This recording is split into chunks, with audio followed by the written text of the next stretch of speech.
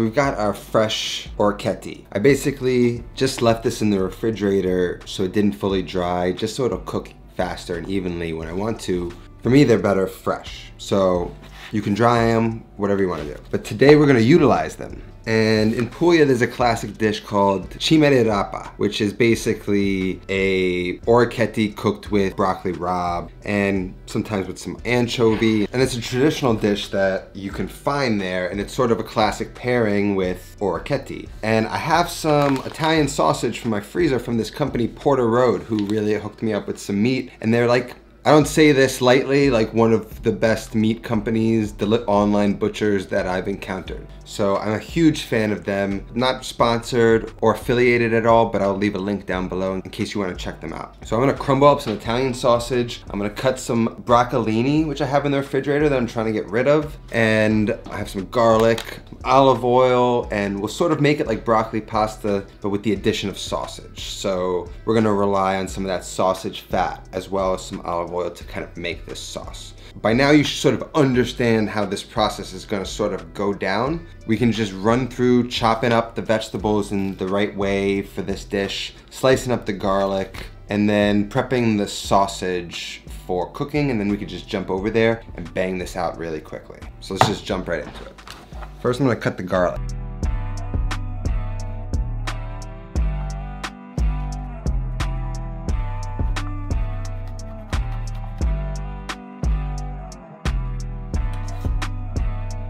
Remember guys, garlic is super good for you.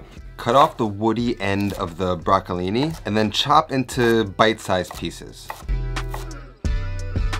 So here's the deal. Usually we'll use a lot of olive oil to make this whole dish with the broccoli and the pasta, but since we have sausage fat, we're going to sort of roll tiny little meatballs of sausage, get them in the pan, sear them with a little bit of olive oil and sort of render out that fat. And then we can add the broccoli, cook the broccoli in that fat, and then add the garlic and some red pepper flake. Get that everything really cooked, and since this pasta is gonna take no time at all to cook, 2-3 minutes, we're gonna basically have the sauce and everything ready to go by the time the pasta's cooked.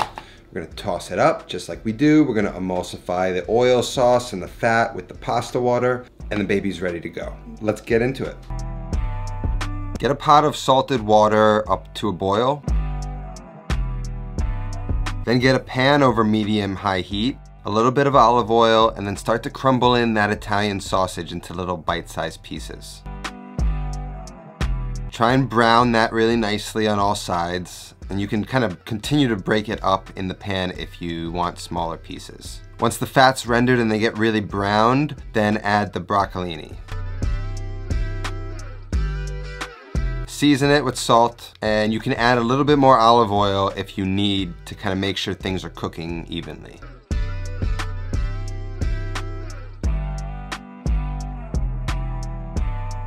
Once the broccoli gets nice and softened, then add the garlic and some chili flake.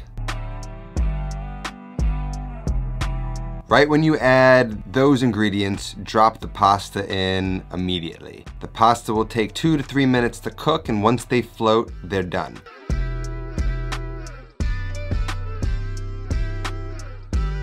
Turn the heat off once the garlic is nicely browned. Add a ladle or two of the pasta water, and then get that back onto the heat and let that reduce and thicken into the sauce. And then once the orecchiette are floating, add it to the pan. Now it's time to emulsify everything into the sauce. Get the sauce thickened, get the pasta coated and absorbing the sauce, and make it all come together.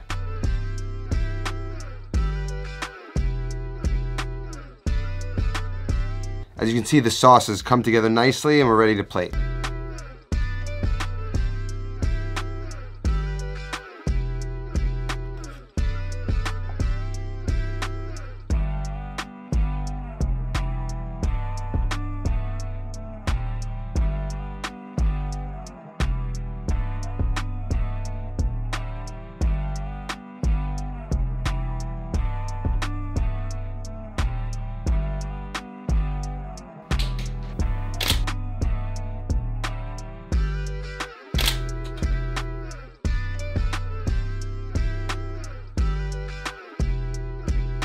Like I said, you have to over salt the pasta water, especially when you make your own pasta. We didn't add salt to the pasta for a reason, because we're gonna add it later. So I know it looked like I added a lot of salt, but it's actually perfect for me. The Orecchiette has bite. Like I can pick it up with a fork. And since it was never dried, it's not quite al dente, but it has a chew rather than al dente. Still has texture and structure, just not quite al dente. But that's fine, that's what we know to be true with fresh pasta. It's just something to be aware of because I know a lot of people always hear al dente no matter what.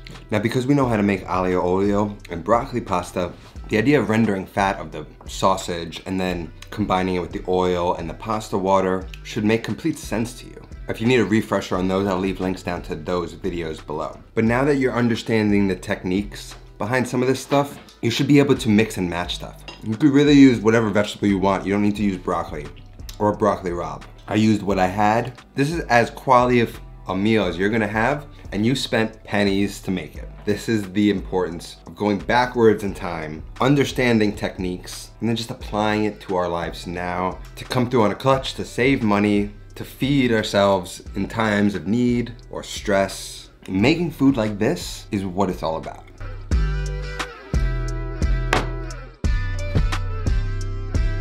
That was kind of up there with one of the best pastas I've ever made, I think. It feels like a grandma made it, but you made it for yourself, and that's what I love. Hope you guys are staying positive and doing well during this insane, crazy time we're all living in. Hoping things get better real soon. Thanks to all my patrons scrolling up on the screen right now. As always, I love you and appreciate you. That's all that I have today. I'll see you next time. Until then, take care of yourself and go feed yourself.